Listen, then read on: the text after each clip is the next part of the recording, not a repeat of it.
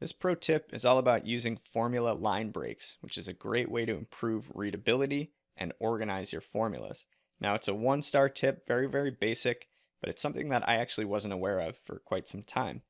And the idea is that while you're actually typing or editing within the Excel formula bar, instead of just pressing enter, which will submit your formula, hold Alt first. So then when you press Alt and enter, you're going to create a line break and split your formula into multiple lines.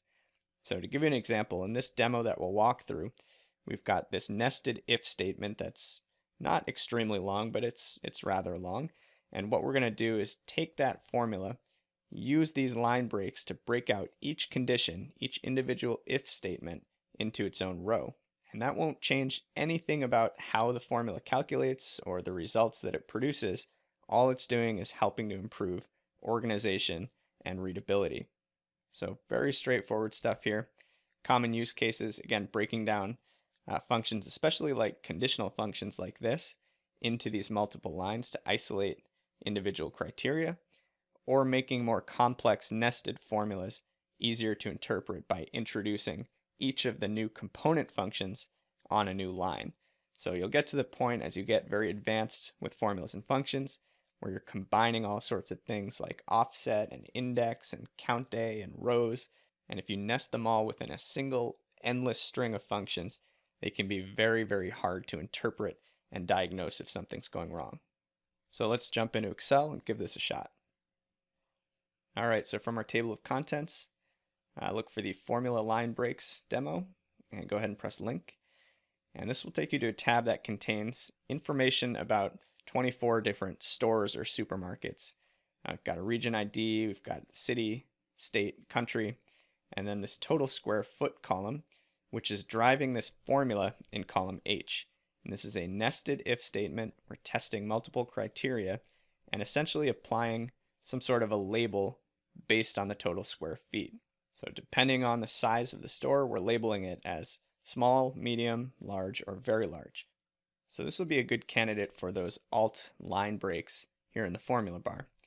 Now let's click into the formula bar. First thing we can do is hover over the bottom edge till you see that 2-pointed arrow. Click and hold and drag it down. That's just going to give us a little bit more space to work with inside of that formula bar. And now what we want to do is create line breaks between each of the if statements, each of the individual conditions or criteria that we're testing. So just place your cursor right before that first if, after the comma, and hold Alt as you press enter. And that's going to go ahead and move the rest of that formula down to the next line. Same exact thing here before the next if statement, Alt enter, and then one more time before the final if statement, Alt enter. So now we can see much more clearly, okay, we're testing the values in G2, right? And the first test is the square footage greater than 35,000. If so, we're going to label that store very large. If that is not true, we're going to move to the next line. Is the size greater than 30,000? If so, we'll label it large. And this is kind of how these nested if statements work, is they progress through a series of true-false tests. And then if none of those are true, you've got this kind of catch-all value of false. And I suppose we could actually drop this down to its own row as well, because that's the final result, the final label, which is other.